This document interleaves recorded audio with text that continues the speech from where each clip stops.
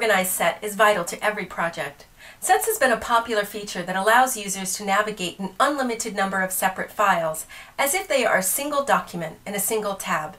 You can filter and organize files and automatically identify, sort, and insert revisions and addenda. New in Review 2015, Sets 3.0 includes 4 enhancements. First, we've added categories. So you have the ability to tag files within a set as belonging to a specific user-defined category.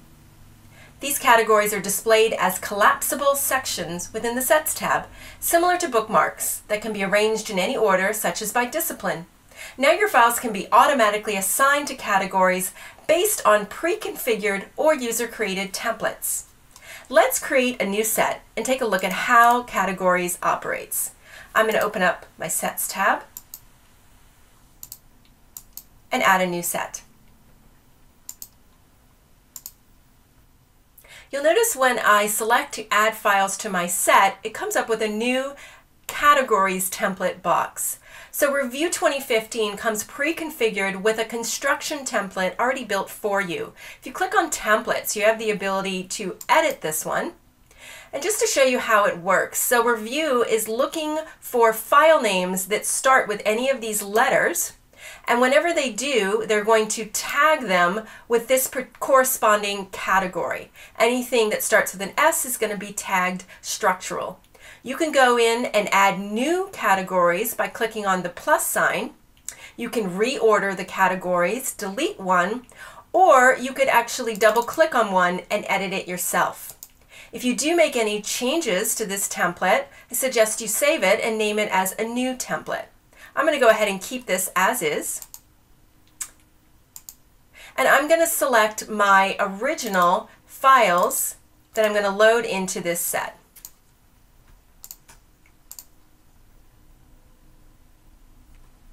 You'll notice now in my set I have these categories that were in the template. I'm just going to go ahead and collapse them so you can see it's now much easier to look for the exact sheet that you need. If I know I need one of my architectural sheets, I can just scroll through that particular category. And this is going to work the same whether you're in the thumbnails view like I have now or the list view. Now we're going to talk about the next 2 enhancements together, and these are the revision filter enhancement and also the ability to carry over any markups, hyperlinks, or other file metadata to the revised file. So let's say the architect sends me a few revised sheets that I want to go ahead and add into this set, and I want them to be stacked, and it clearly shows me which is the latest revised sheet. I'm going to go in here and select to modify my set. Now, if you remember in previous versions of Review with sets, you had to set up these revision filters by hand. Now in Sets 3.0, we have an auto setting that's on by default for the revision filter. Auto is set up to detect a wide range of revision naming scenarios automatically for you.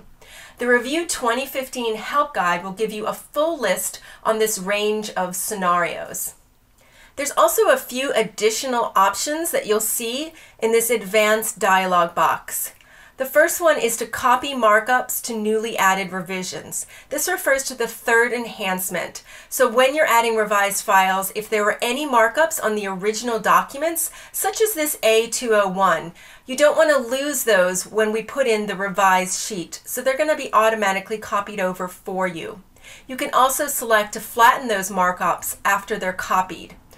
Also, you can check to apply a superseded stamp on any previous revision, so it's really clear what is the latest version of the file.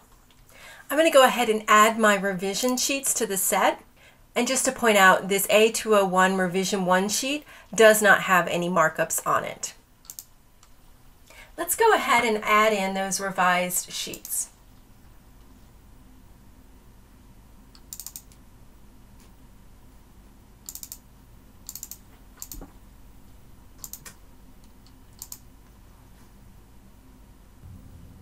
You'll notice a dialog box pops up that says Modify Pages. This refers to our third enhancement in Sets 3.0, which is the ability to automatically carry over markups, hyperlinks, and other file metadata when adding revised files. So when I select OK here, any markup, hyperlink, or spaces from the original drawing will be copied over to the revised drawing. If you remember correctly, that A201 file, the original had the hyperlinks, but the revision didn't. Now you'll notice that the revised file, the Rev1 file, had all of those markups and hyperlinks automatically copied over. If you click the arrow on the stack, you'll notice the original file has a stamp that says superseded, and it's crossed out so you can clearly see that this is a previous version. This is the original file here.